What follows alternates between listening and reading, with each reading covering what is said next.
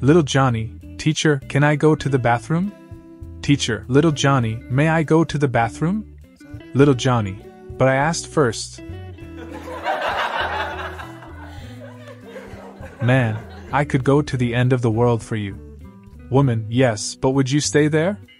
Man, I offer you myself.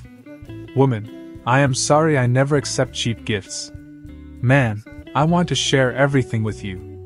Woman, let's start with your bank account. A man receives a phone call from his doctor. The doctor says, I have some good news and some bad news. The man says, Okay, give me the good news first. The doctor says, The good news is you have 24 hours to live. The man replies, Oh no! If that's the good news, then what's the bad news? The doctor says, The bad news is, I forgot to call you yesterday. At school, little Johnny's classmate tells him that most adults are hiding at least one dark secret, so it's very easy to blackmail them by saying, I know the whole truth. Little Johnny decides to go home and try it out. Johnny's mother greets him at home, and he tells her, I know the whole truth. His mother quickly hands him $20 and says, Just don't tell your father.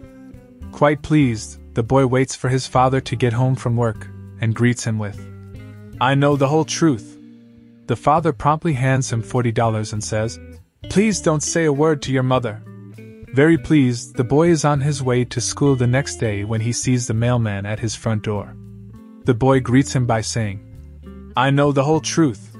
The mailman immediately drops the mail, opens his arms, and says, Then come give your daddy a great big hug. A lady goes to the doctor and complains that her husband is losing interest in. The doctor gives her a pill but warns her that it's still experimental. He tells her to slip it into his mashed potatoes at dinner, so that night, she does just that. About a week later, she's back at the doctor, where she says, Doc, the pill worked great. I put it in the potatoes like you said. It wasn't 5 minutes later that he jumped up, raked all the food and dishes onto the floor, grabbed me, ripped all my clothes off, and ravaged me right there on the table. The doctor says, I'm sorry, we didn't realize the pill was that strong. The foundation will be glad to pay for any damages. Nah, she says, that's okay. We're never going back to that restaurant anyway. One day, there were two boys playing by the stream. One of the young boys saw a bush and went over to it. The other boy couldn't figure out why his friend was in the bush for so long. The other boy went over to the bush and looked. The two boys were looking at a woman bathed in the stream. All of a sudden, the second boy took off running.